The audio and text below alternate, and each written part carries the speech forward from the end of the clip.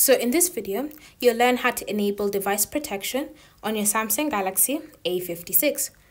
So the first step is to open the Settings app. Then from here, you want to scroll and select Device Care. Next, look for the option App Protection and tap on it. And then in order for you to enable this feature, simply select Turn On and then confirm your choice.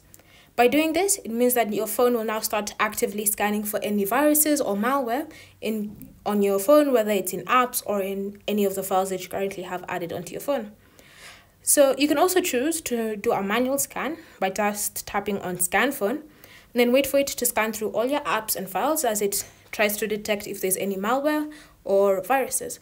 So just wait patiently for the scan to complete itself. It might take a while, based on how much data you have on your phone. So just sit tight and be patient.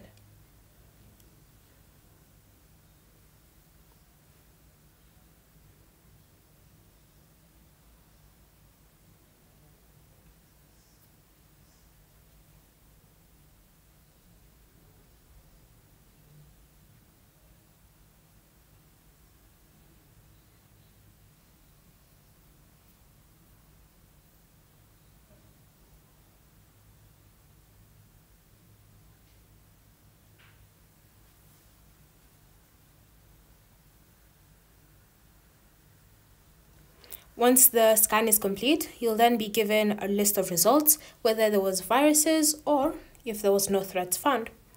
So if you have any questions or comments, leave them down below and we'll get back to you.